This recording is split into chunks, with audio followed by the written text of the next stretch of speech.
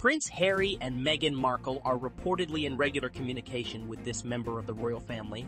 Over the past few years, Prince Harry, Meghan Markle, and the royal family may have grown apart. Harry and Meghan, a 6-episode Netflix docuseries, revealed where the Duke and Duchess of Sussex stand with royal family members. Since stepping down as royals, Harry and Meghan have kept in touch with Princess Eugenie, the Duke of Sussex cousin.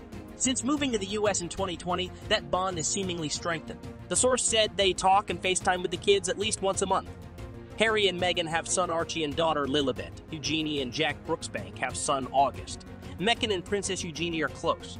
Harry and Meghan attended a Halloween party with Eugenie and Jack before announcing their engagement.